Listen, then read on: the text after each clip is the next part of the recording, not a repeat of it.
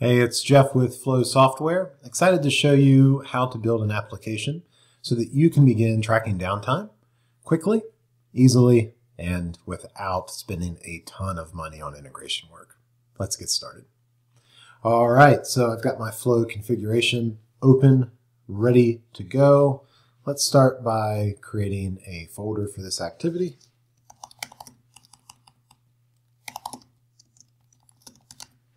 I'm going to bring in an event.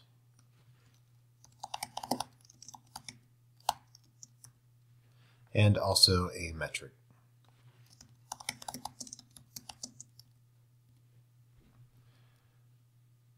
Taking a look at our data, over here on filler 1, I have my state tag.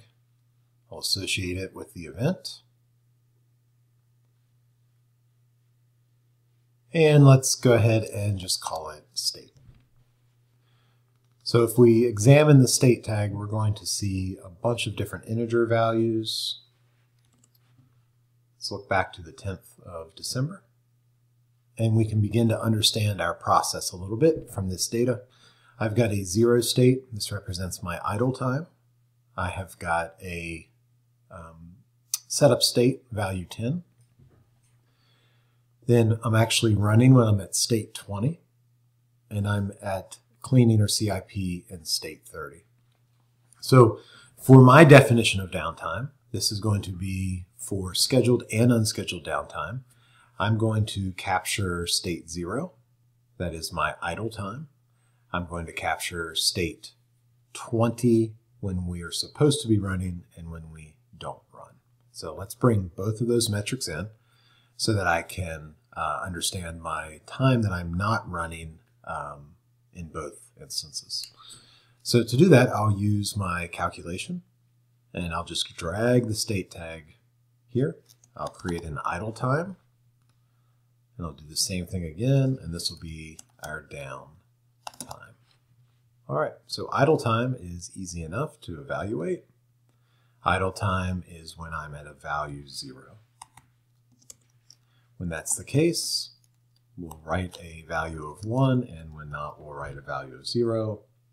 We'll go ahead and validate the expression, and now that is handled for me.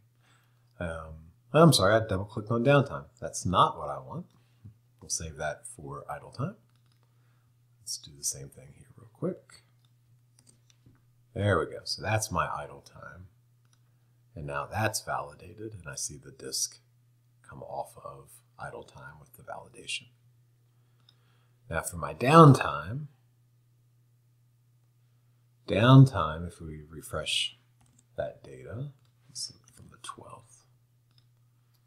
Downtime is when I am in state 20 and I have these instances. So it's greater than a 20, less than a 30.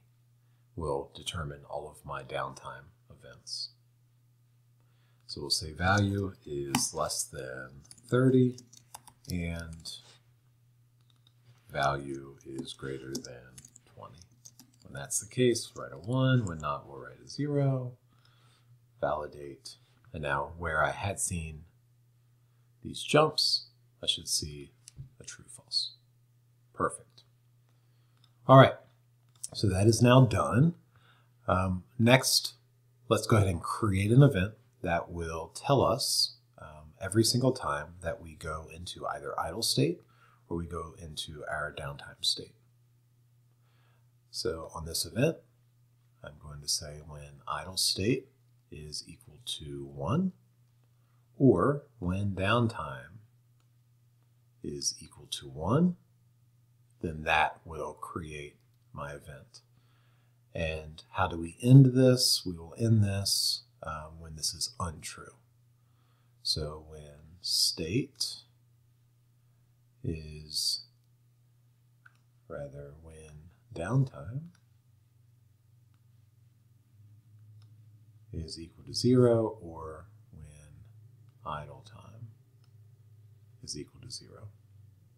All right, let's go ahead and backfill that. We're going to go the whole way back to December the 1st. And we'll run the data engine which is now going to evaluate those conditions and return every time that that was true. All right, so the short little times are those downtimes. The long times are likely those idle times. So next, I want to create some feedback so that my operators can tell me in each of these events, were we scheduled, were we unscheduled, and what was the primary cause. So to do that, I will use my enumeration toolset. So my enumerations allow me to create multiple different ordinal pairings for the contextualization of my data. So for instance, I've already created a classification, and the classification is going to give me a choice of saying, hey, we were scheduled or we were unscheduled. Then I have built in a discipline. Was it a mechanical issue? Was it electrical? Was it safety? Was it a meeting? Was it a break? And then finally, I also have downtime reasons. So if I select mechanical, was it due to conveyor mistracking or incorrect tooling setup? If I select a break, was it my first 15 break, my lunch, my second 15 break, and so on? I'm going to go ahead to my discipline and let's add a idle, and we'll make idle as part of our scheduled downtime. So an enumeration group allows me to create listings of these and create a hierarchy of parent-child relationship. So we will build our own, and we're going to call this one Downtime Demo. When we open it up, I'll bring in my first, which was my classification, just dragging and dropping. Then we had our discipline, dragging and dropping, and then we had our reason, dragging and dropping. Control N creates multiple mappings, and then all I do is pick the appropriate pairings. So this was idle, and part of idle, there's nothing to say here, we're just idle. We could have scheduled, that could be due to a break, and then breaks could be for a 15-minute break. We may have scheduled due to a break, and break could be for lunch. Okay, so you get the point of this. I can create as many of these as I need. I'm just going to do a quick handful so that we can essentially demonstrate how this then works after that.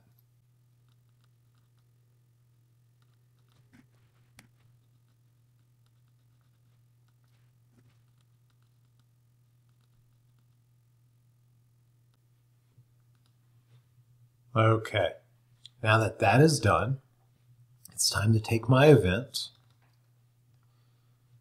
We'll pause the event, undeploy it, and now I'm going to come down to my attribute section of the event. I'm going to create a new attribute that is manually entered. And this will be my downtime class.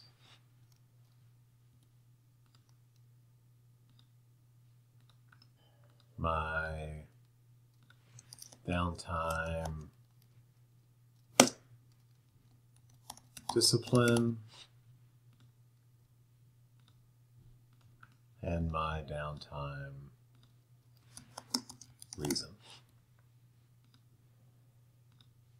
Okay, so now this is done. I'm ready to deploy it, and each of my downtimes are now ready to be classified using a web form. So since I'm going to use a web form, I'll come over to the charts. We will create a new web form. Let's add a category to our web forms. We'll call this our downtime. And within this, we're going to create a new event-based form.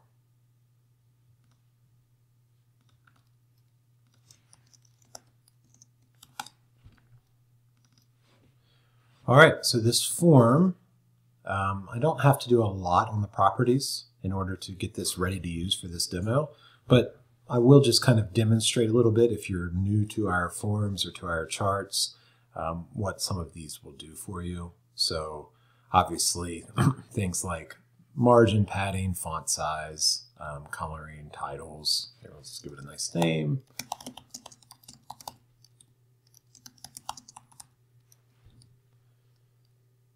And the period. So period type is looking at our calendars or our event periods. With our calendar period, I'm referencing my production calendar.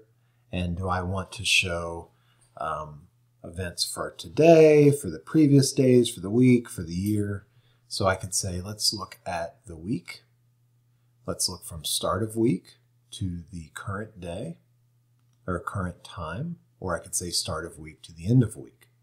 Let's go start to end on this. How many weeks before the beginning of the week? Do I want to look at last week and come to the end of this week? Do I want to look at last week and go to the end of next week? I'll be okay with just current week. How fast do I want this to refresh? Let's refresh every 60. Within my headers, what information do I want within my headers? More about this maybe later on if we have time on this video. If not, I'll do another video on it. And then tabs. Tabs are, think of it as a tab on a web form or a tab on a data table. This is going to give me the ability to use one form for multiple things. In my case, I'm going to use this form for my downtime event. We'll let that come over and paste in. Just working on that now. So once this has come in and is now associated with this tab, that is the downtime line 1 event is associated with this tab, that's when I will begin to actually classify the downtime event. Okay, so I've got a little bit of work I still need to do to make this ready for entry. I need to come to my discipline and filter the discipline by my enumeration group called Downtime Demo. So the group column discipline will be filtered based on the classification.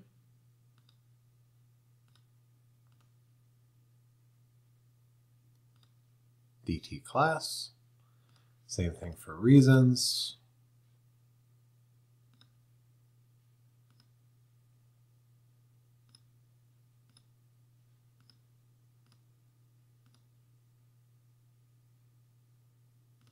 And that's by discipline. So now I should be able to right-click on the form and launch it.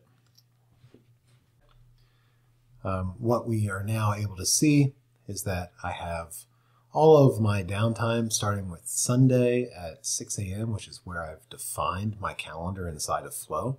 Remember that in Flow I can define when my year starts, when my week starts, what the time of day for the start of my day. I can define my shift patterns. I can define multiple calendars and multiple patterns per Flow instance.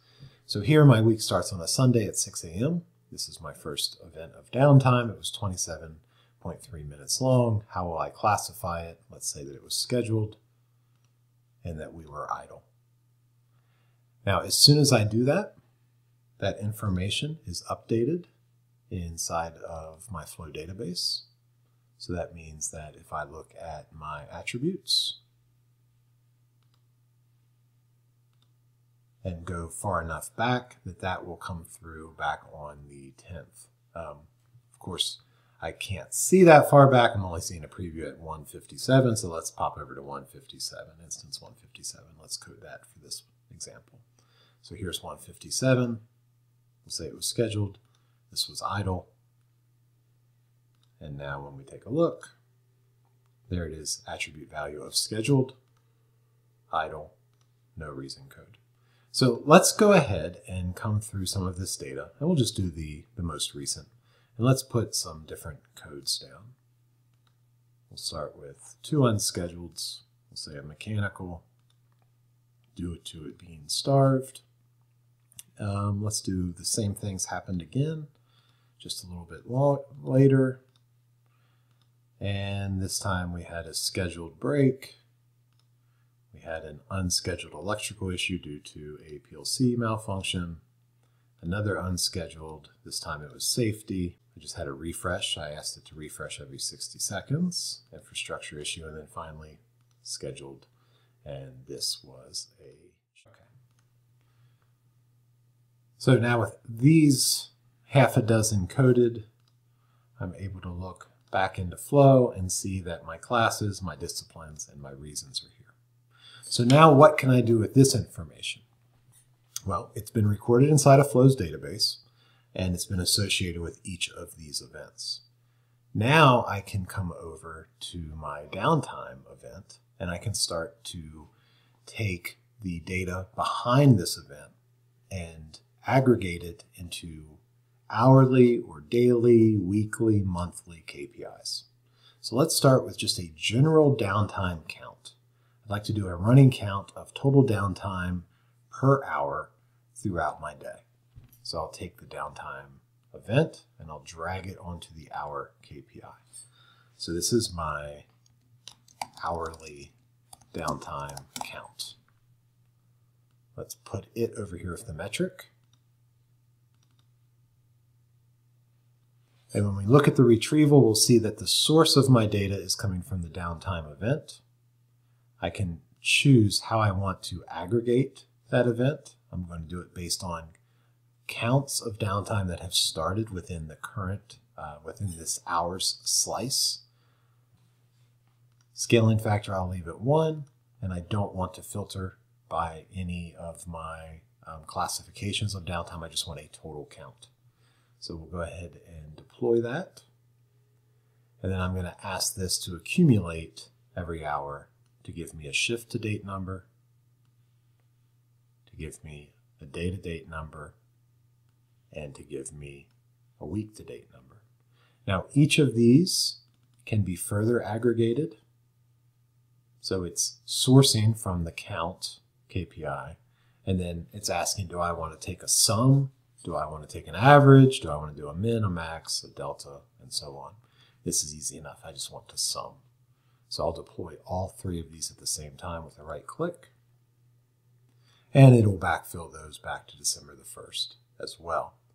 So my hourly count is likely already done.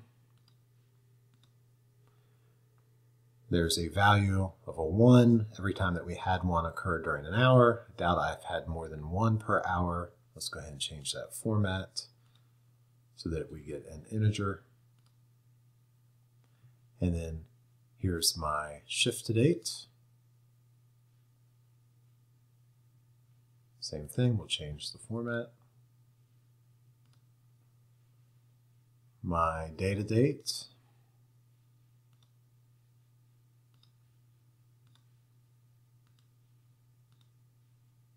And my week to date.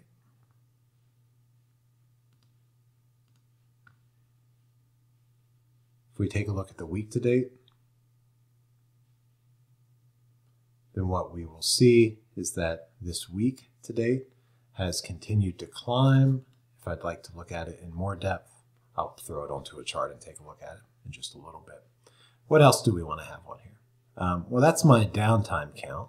I could also use the filter piece. Maybe I want to understand exactly what was my count for unscheduled downtime. And this I'm going to start at a day. So this will be my, my daily unscheduled downtime count. Again, I'll drop it under the metric.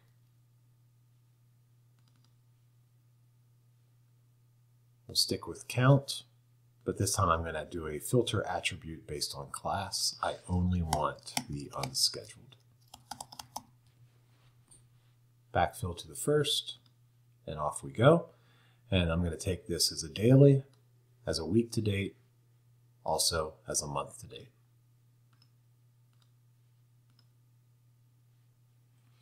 All right, so one of the really nice things about Flow is that Flow keeps a constant tracking of all of the dependencies of events, of attributes, of measures. So that means that even though this is now already calculated, and I have number already associated with my daily count. So I had 3 on the 12th that were associated with my unscheduled downtime. That's already been done. It's already been written into Flow's database. But watch what happens when something changes in the underlying history. If I come back over, so from the 12th at 6 a.m., starting here, to the 13th at 6 a.m., coming to here, I had 3 unscheduled downtime events. So if I change this scheduled to an unscheduled, we'll just leave it at electrical loose terminal, without me doing anything on Flow's side to tell Flow that I needed to recalculate, Flow is monitoring those data points. And because I changed the classification, even though Flow has already run that and stored that result, Flow will see that change and rerun that for me. Depending on the way that I have my data engine configured, this could take a minute to catch. It could take 30 seconds or just 10 seconds to catch. If we look at mine's already picked it up. I now, for this day, from 6 a.m. to the 13th at 6 a.m., I have 2 versions of that count. 4 is my preferred version in version number 2. 3 was my previous version and still stored as version number 1. So Flow will always keep track of those changes for me. It understands the relationship of my data to other calculations, and it did the exact same thing here for the week to date. That week to date number would have also changed, and look, it went from 3 to 4 with the second version as well. Super helpful. It's one of those things that has plagued manufacturing for decades around once you calculate something, having underlying data change, which often happens, especially in the first 24 hours, 48 hours, sometimes even up to the first week. We handle that automatically for you. Okay, let's talk about some of the other cool things that we can do with this information now that we have it. We've demonstrated the filtering aspect of it, but let's say that I'd like to understand, let's put a lot of data in here. Let's come in and code, let's code a few different things unscheduled. All of them, notice, are going to default to electrical. That's fine. I want that for this example. Okay, so I've got some more data in here showing me some electrical issues that we've been having. And it doesn't really matter what the subcategory is. I'm going to base it on electrical. So now I'd like to understand, what is the mean time between electrical downtime events. So I will take my event, I will drop it onto my day again, and this will be my mean time between events, electrical downtime. And so I'll do a combination of my event aggregation will become duration between events. My scaling factor is going to be, here I want to take an average. I want to know across the day what was the average, not the sum of the mean time. My scaling factor is going to report naturally in milliseconds, so I'll convert that to minutes. And then my filter attribute will be based on the discipline. The discipline here is electrical. I can deploy that, and in just a little bit I will have both the day to day as well as the week to date and the month to date. Now I'm taking an average. Here I don't want to sum the average, instead I want to average the average. Same on the week to date. I'm going to take an average of my averages. Let's see if it's done already.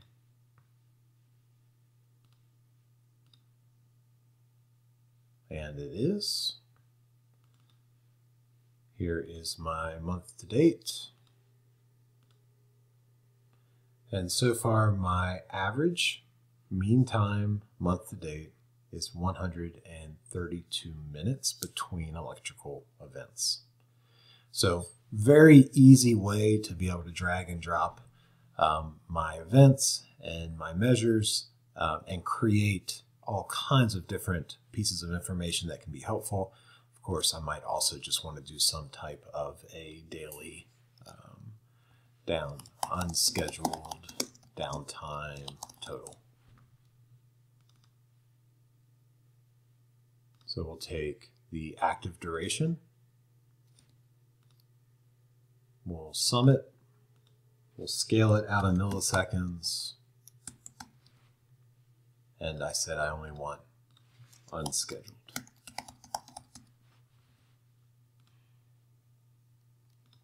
That's done, and again, might as well just give myself a week to date and a month to date number.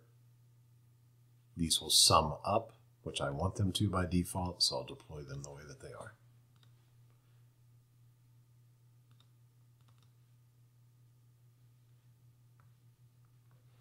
Unscheduled downtime total in minutes per day, already calculated. Month to date in minutes per day, also already calculated. So I can tell already just based on the way I've classified my data that I've got 72.67 minutes of total downtime for the month. At the end of the month, that resets back to 0, or at any point if I want to just understand what each of my days looks like, I have that information now available. Now, in another video, I will demonstrate how we can take this information and make additional visualizations of it. So if I just wanted to put this on a widget and make it available for a dashboard, or if I wanted to see it on a chart, if I wanted to create a data table, how would I do that? All of that can be done relatively easily inside of our chart section. And then at the same time, what if I wanted to get this information out to other systems? How would I do that? So stay tuned for future videos. I hope that this was helpful. If you have any questions, feel free to email us. information@flow-software.com. Thanks.